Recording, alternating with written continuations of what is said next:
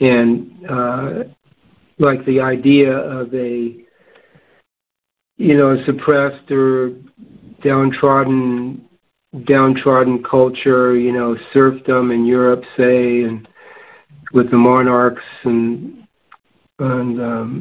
all the people, in poverty, etc., struggling. And here comes America, the savior, and democracy. It looks real good, doesn't it? That we're coming out of this Stone Age, this era of slavery, and here comes somebody to the rescue, democracy. Sounds really good.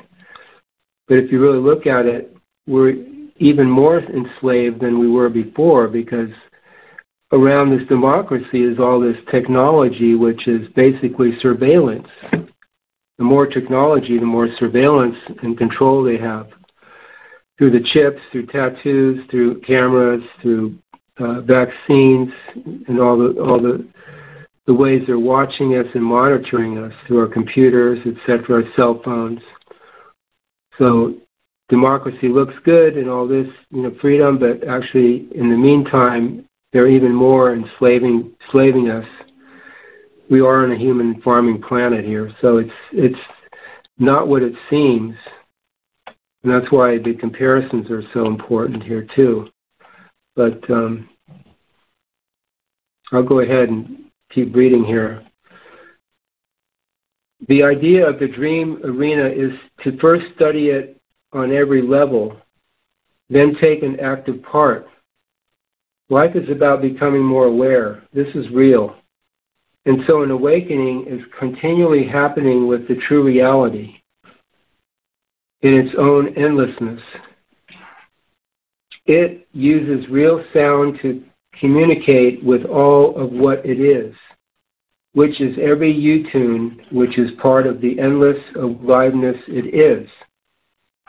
When the reality of one becomes so, the real you, it then starts to process of its own journey from the furthest point or decided position of the true reality. The new, which is termed in the literal sense as soul, and as the religious orders refer to it, must be put through various cycles of experiences to wake up to life. But this is just the start. The new goes through all the stages of embodiments we experience here, such as microscopic things, germs, plants, and then eventually more capable forms such as animals, fish, and birds, and then eventually the human person.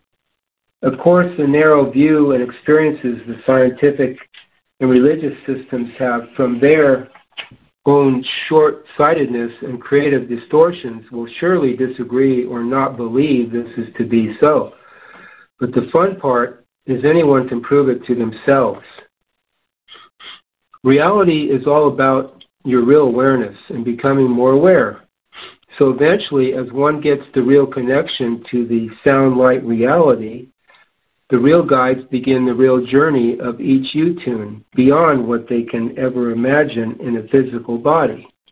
If that isn't exciting, this is using your imagination to the fullest, and this can be really your dream come true.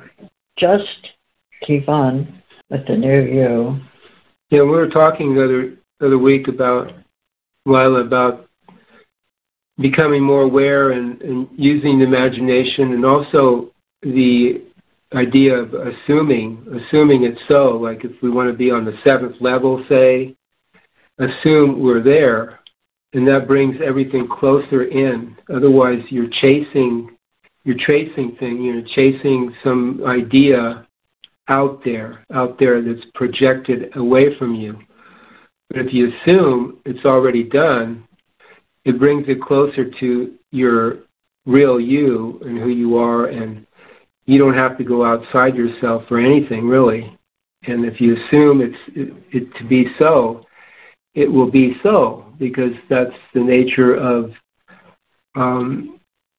it includes creation plus some. If it's your true intent that you're so-called after, or your true intent basically is your real awareness. If you center on that, then you're not projecting out from anywhere and searching, which is okay. That's like astral projection, or when you have a real sight experience, you're basically like viewing something, as a demonstration for yourself. But the real you is always here and now.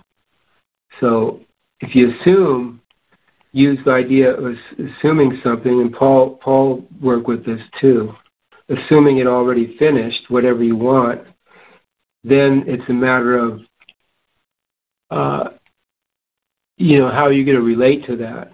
Because usually we relate to things as like a desire. We want it, which is like pushing it more away. But if we assume we already have it, then, okay, what does that mean? How are you going to relate to that idea that you already have it?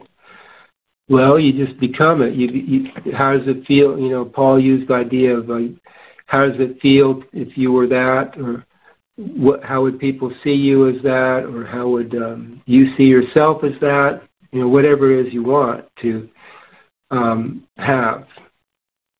So, in other words, keep it close.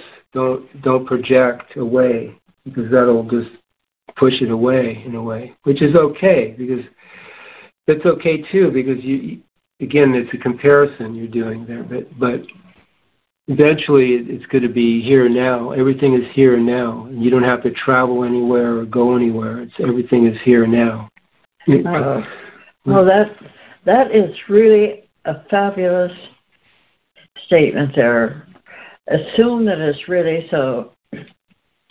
Paul said something about if you want something, like you had a camera and you took the picture of the tree, and that would be your want, that you want that picture of that tree, and then you take the picture, and then you just assume, that you're going to get the picture of the tree. You wouldn't get a picture of a house, you're going to get a picture of the tree. Mm-hmm. And that's what you've done. So this is an exciting and a very important lesson that you should consider. What you put out there is yours, and you claim it. Can you add something to that? Well, just again, I remember Dwayne saying you dream your way to the is. So again, you can use imagination too, but dream your way to the is from the position of assuming that you're already there. So dream your way from that assumption. That brings it again closer to you, into your arena of like where you're working from. You dream. Use your dream, your sense of, you can use your imagination and intuition and insight, but to me it just means like, it's more like, okay, I've assumed I'm there, but then from that, the dream part is a comparison to show me that I am there in a way. It gives me confirmation that I am there, the dream part. I may project a little bit from it, but then back, if I compare it to what my initial intent was, then it confirms it. It confirms the intent. If that makes any sense. Now, what do you mean by yes, I get that you assume it so, that it's so. But what is it that you compare? My dream of it. My dream or imagination of it. Your imagination. Or, what I dream, what I imagine it to be. And so you kind of live your imagination. You live what you want. What you're trying to say is you live what you want. Yes, but it never is what I imagine. It's always better. I mean, that's a given. It's a given. It's never what you think it is or even imagine it. But at least it's a start. It's something Yeah. that you're actively participating in this recognition. You're being creative and somehow moving forward with it to more and more recognition. It's ongoing, but you need to do something. You can't just like meditate and be You can, but it's an active process that you're going through, because the is always new now. So in a way, you have to keep up with it. It's always like new now. So you are part of it. So you're always new now too. So it's an ongoing. Yeah, you assume you're there, but it's an ongoing dynamic process where you're always new now. You're always like contributing to this awareness in your own way. You have anything, Tim, for this too? Yeah, I'm trying to see a connection between the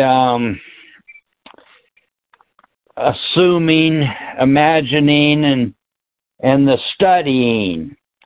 Because Dwayne's stating that we should study every level.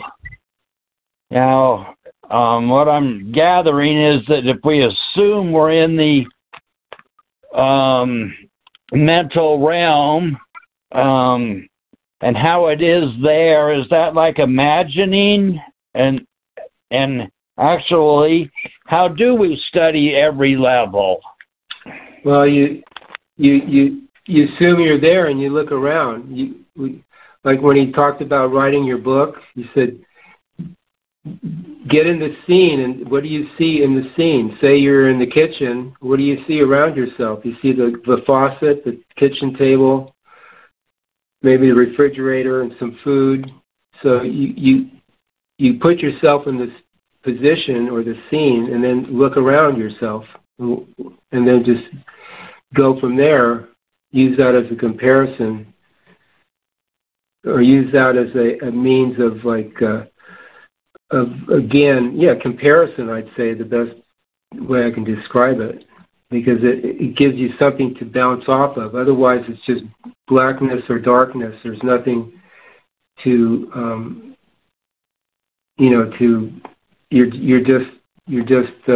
you have no point of reference. But this way gives you points of references, and then use your consideration and just your intuition for the recognition of where you put yourself. Because there's always, wherever you put yourself, there's always more. There's a recognition to be had wherever you put yourself. If it's mental plane or wherever, life will show you stuff if you allow it to.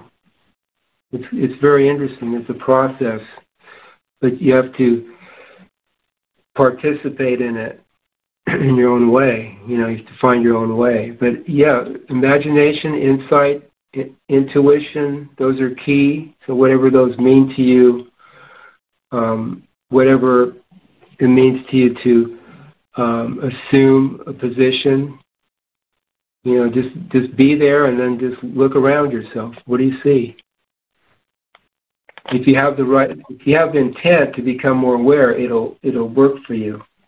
It sure seems like quite an experience in these huge realms to be studying them.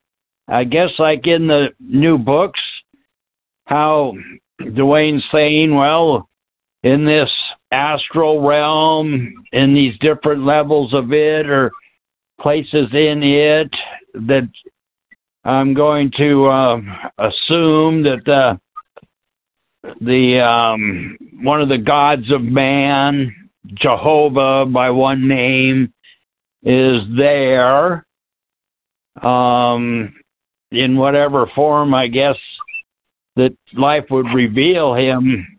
But it just seems so big. Each level sounds like, I guess, what is the study?